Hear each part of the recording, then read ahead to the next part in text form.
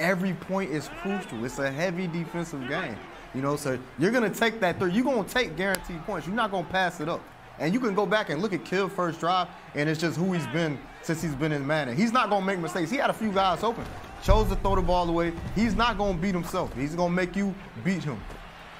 There's that free-form passing. It's Palm open downfield. Nothing but green grass in front of him. Dat boy with a touchdown. Deep play for deep. In this video, we're going to show you how to do that in Madden 23. What's good, YouTube? My name is Cody. Welcome to the channel. Wanted to do a quick tip on Dat Boy's man glitch out of trips tight end. It's not really a man glitch, but it is something that I did want to cover because this is definitely a dominant meta that you are seeing online. You're seeing a lot of $326. If you want to glitch man defense out of $326, this is the video for you. Now, if you guys are in my Patreon, you know that I love trips tight end. I think trips tight end is absolutely incredible. If you want to get my full ebook, it is available by joining the Patreon. But this is something that Dat Boy found that I thought was actually really valuable for someone that's running spinner or someone that's running cover zero man pressure. This is a really good setup, and you're going to be able to bomb it for a one-play touchdown. So what you're going to basically do here is if the defense comes out like this means that they have not base aligned their defense, right? So what we're going to typically see out of this meta is you're going to see some type of blitzing concept where basically they're going to sit on this guy right here and they're going to send 5. And man coverage being as sticky as it is, being as good as it is, if you send 5 routes out, a lot of times you're going to get screamed at.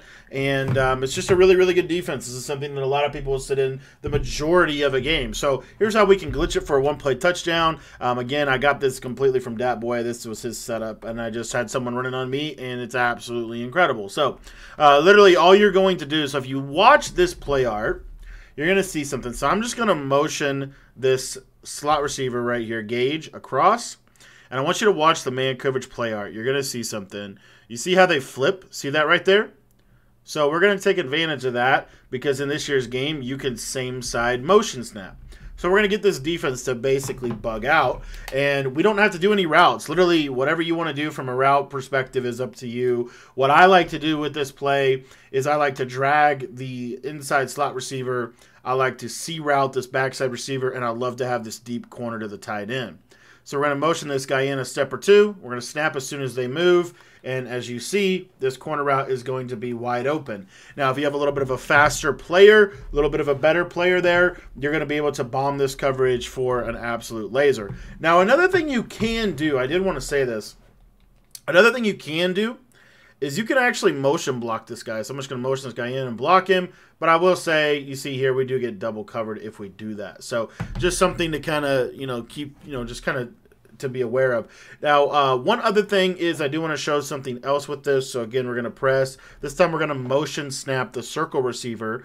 And we're just going to basically motion block him just like this. You see that it won't glitch that guy out because he's technically still able to be in man coverage on the tight end. So the best way to do this is to basically literally do something like this.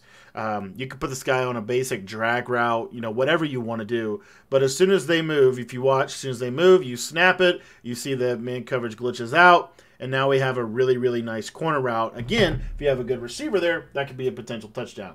Anyways, that's how you do it. Now, the counter to this is if they are in this alignment, which is base aligned. So if they're in this alignment, this is a base alignment, and this is the main way they can counter that. Now, a way that you can counter this base alignment is through utilizing some kind of corner route or something like that to this receiver, and you could basically do the exact same thing, except this time we're going to put him on a corner, and a lot of times he'll be covered by the linebacker. That they band up on him. Obviously not that great right there, and it does take a little bit more time to get this player open. But assuming, again, that they are, going to maybe flip this guy on the back as soon as they see motion, this is something that we can take advantage of. So we could do something like this, even if we're to max protect. But just by motioning this guy in a couple steps, snap it right here, you see that he is going to glitch that man coverage to the corner. Okay, so that is kind of a way that you can deal with man coverage from dollar. It's primarily best against dollar. Nickel's a little bit different in terms of how to glitch that, but this is a man glitch against dollar, specifically when they're not base aligned, which you will see people running, and this will help you to absolutely annihilate that coverage. Thanks for watching the video. Again, if you want to get my Trips Tight End ebooks and some of my stuff, the link is down in the description below. I think it's the best offense in the game, and I think you're going to continue to see that over the course of the season as we get players that can get better separation against man coverage.